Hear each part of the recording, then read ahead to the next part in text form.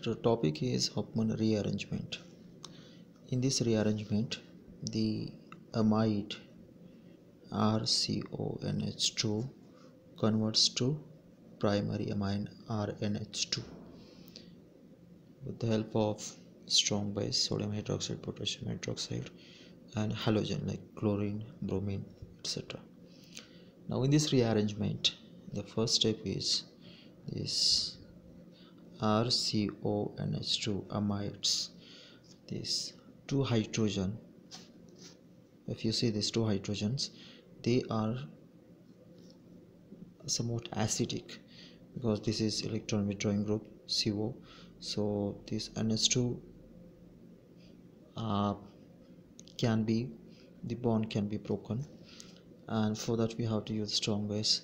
So the first step here, OH minus. Now this OH minus will take one H as a H plus, leaving negative charge on the nitrogen. So the structure will become RCO N, because one H is lost, therefore NH, and electron is on the oxygen. The point is that OH strong base abstract one hydrogen of the either of these two and use one as it is. Negative charge is here on the nitrogen. There is a formation of product water, OH and this H2O. Next step is this formed anion react with the bromine Br2 halogen or chlorine Cl2. Now if you see this Br2 bromine negative charge, this is attacking on one bromine, forming this bond, and bromine's valence is 1, so this bond will be broken, another bromine will have minus charge, so the structure will become RC double bond O N Br, this N Br, and this NH as it is.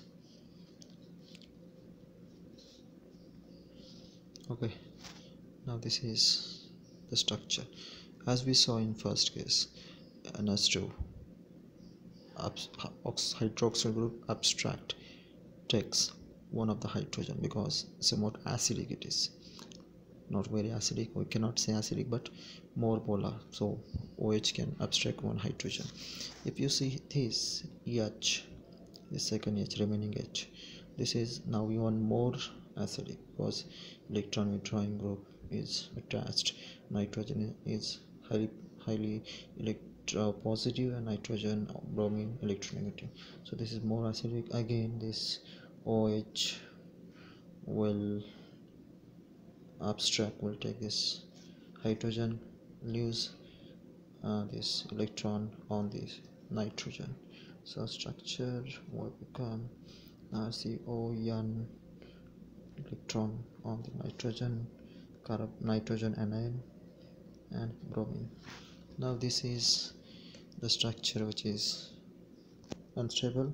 This will rearrange, electron will be shared between this carbon and nitrogen. Carbon's valence is 4, so this one bond should be broken, this R group will be broken, and it will attach on this nitrogen, and nitrogen valence is 3, so here you see this electron shared, so 2 bond here, and this group is coming here with the electron, so third bond with this group, so it is needed to be broken. This bromine halogen as Br minus.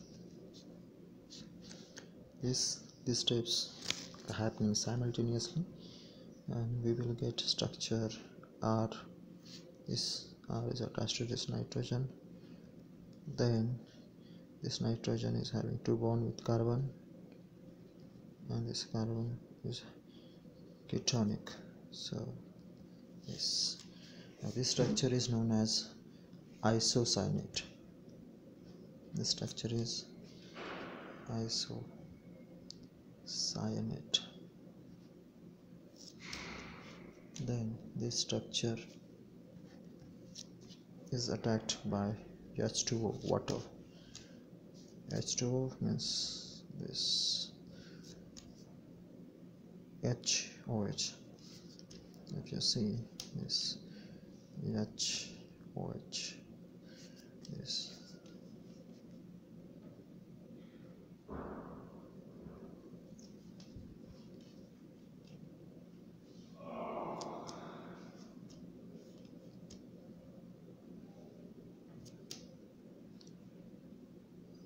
H2O will attach on this OH as a H and OH. This attack on structure. OH will attach to this carbon, and when it will attach this OH attack on this carbon, electron will be on the nitrogen negative.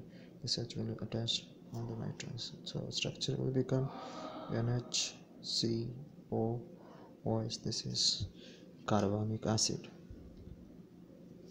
Now this carbonic acid is, when it is heated, unstable it is, when it is heated it will lose CO2 and it will convert to RNH2. The CO2 is lost, RNH2. So formation of primary amine from amide. This is Hofmann rearrangement.